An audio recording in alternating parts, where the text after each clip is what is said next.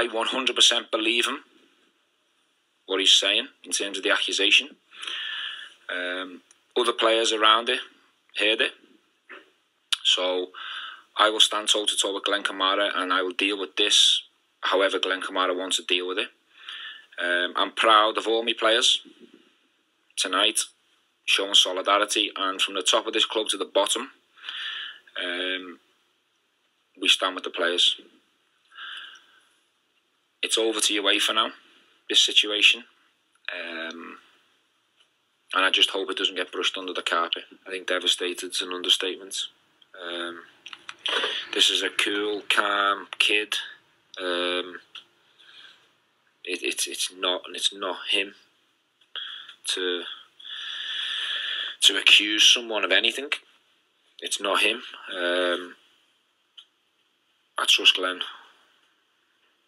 I 100% believe, 100% with my life. All I can confirm is that my player tells me he was racially abused. I tried to call Glen over during the game. He didn't come over.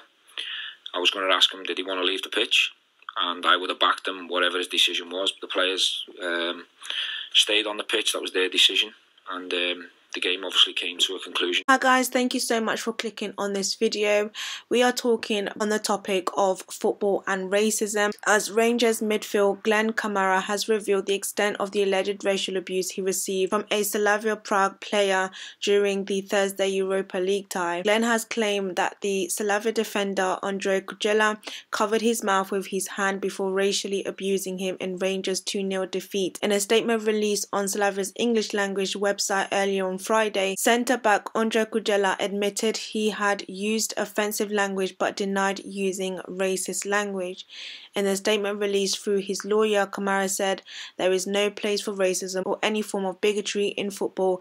Since the summer, many of us has taken to the knee in solidarity with those who have lost their lives to racial violence. In a statement, he states, if UEFA genuinely wants to show racism the red card, then it's time to stop the tokenism and take a zero-tolerance approach. As a player, I do not expect myself nor any other to have to tolerate racial hatred on or off the pitch in 2021. The vile racist abuse of Ondrej Kudela took place on the international stage, and any failure to act by the UEFA will be viewed as a green light for racism. During yesterday's match with Slavia Prague, Kudela was arguing with a Rangers player. After he tried to intervene, he was told to shut up and then said, "1 second, my friend." He came over to him, covering his mouth, leaning into his ear, and he uttered the words, "You're an effing monkey, you know you are." He says, "I was shocked and horrified to hear such racist abuse from a professional football player." Kudela's claim he simply swore at me and said you're a guy is a complete utter lie, which does not stand up to any form of scrutiny. Kudela's action was deliberately and premeditated, but he was loud enough for my teammate to hear what was said.